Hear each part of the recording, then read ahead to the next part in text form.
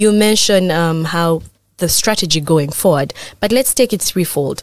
Where we stand, where we're coming from when you mentioned you refreshed it to something that you could package and have each Ugandan have an ability to go out and enjoy what Uganda has to offer, but also after this, what's the plan? Where do we stand as a country? So let's go back to before 2022. How was it looking like for a Ugandan who wanted to visit and explore Uganda? Did we have many Ugandans? How so far has the campaign gone? And where do we plan on taking it? Thank you. We have come a long way, especially with domestic tourism. Before 2022, we had very low number of domestic tourists. It was more because Ugandans were not aware of what we had. Because from Uganda Tourism Board, we actually ran some surveys from 2019 to find out why aren't Ugandans traveling.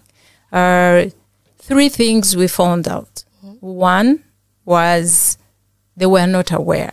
Even for those who could afford to travel every weekend, did not know that we had all this variety and the beauty. And even in terms of infrastructure, they were not aware that actually we had beautiful lodges across the country.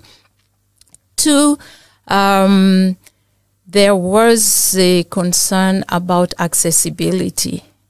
And this is because there was the perception tourism is all about going to the national parks. So there was always the complaint or the concern that it's difficult. How? I have a little Corona car.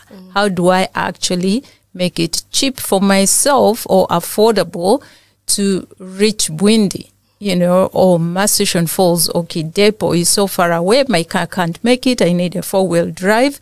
So accessibility was cited as one of the key factors that was stopping the Ugandans from traveling. And then three was the cost.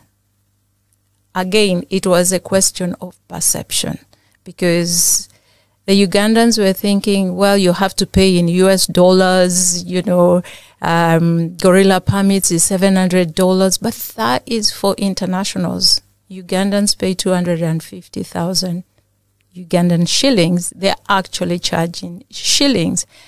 Entrance to the national parks is 20,000 for Ugandans.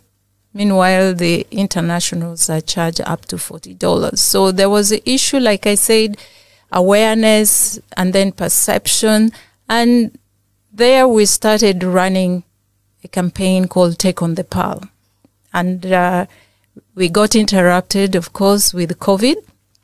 And once we went through after the first lockdown, we started this campaign, Take on the Pearl. And because people had been locked inside for a long time as well, we could see that people now wanted to travel.